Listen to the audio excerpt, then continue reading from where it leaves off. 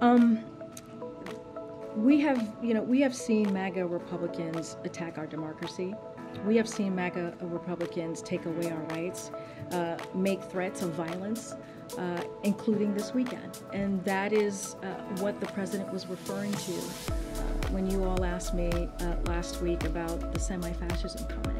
And he was clear, not all Republicans. There are some mainstream Republicans. He mentioned Governor of Maryland, Larry Hogan, and talked about him and what he's been doing and how he said, called him out of being that mainstream Republican. But we have seen these MAGA extreme Republicans making these kind of comments, which is dangerous.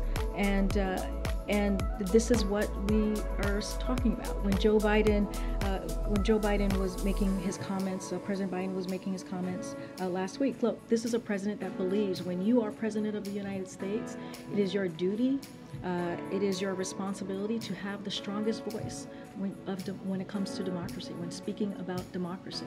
And that's what you're going to continue to hear from this president. Thing that the president has been fighting for throughout his Senate days as vice president, and he'll continue to fight for this as president. No specific color on that. We're going to his hometown, which is important to him, which is very close to him.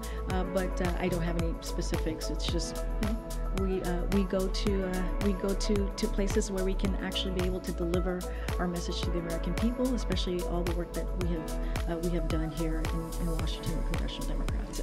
We are acutely aware of that. Certainly that we are monitoring.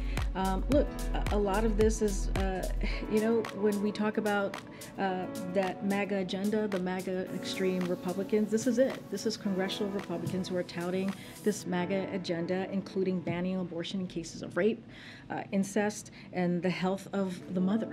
And so this is something that the president certainly is going to call out. We saw the Texas District Court affirm that medical providers can deny life-saving and health-preserving care for women, even if they are suffering from hemorrhaging or life-threatening hypertension. Thankfully, we saw in Idaho, a federal Idaho District Court determined that women there will continue to receive life-saving and health-preserving emergency care, including abortion care. But this is something that the president's going to continue to speak to, how extreme this agenda is. Department of Justice is looking into it and answering your question.